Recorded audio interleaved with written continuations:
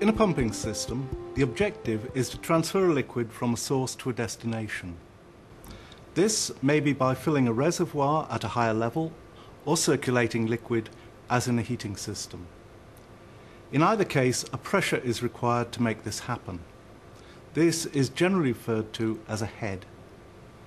This can be of two types: the static head and the friction head.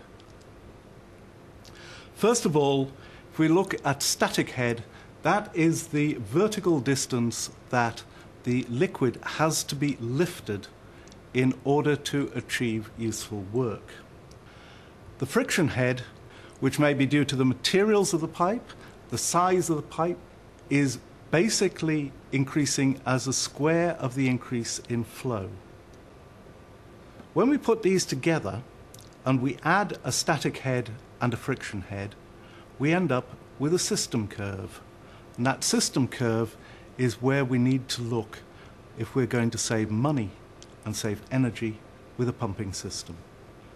Where the static head is relatively high compared to the friction head, there is actually less capability of saving money, but you're still going to actually save some.